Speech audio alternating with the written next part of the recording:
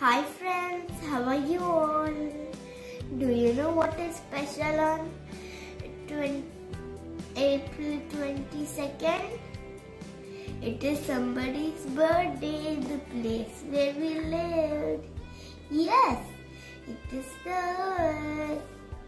So today we are going to celebrate Earth Day. I'm going to recite a poem for Earth Day. Our earth is special, there's just one. It gives us water and soil and sun. People and animals share their land.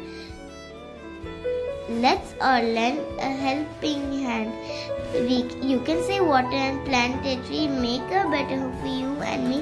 Recycle things, don't throw. Make every day an Earth Day. Happy Earth Day to you all. Thank you all. Let's all take care of the earth and live happily.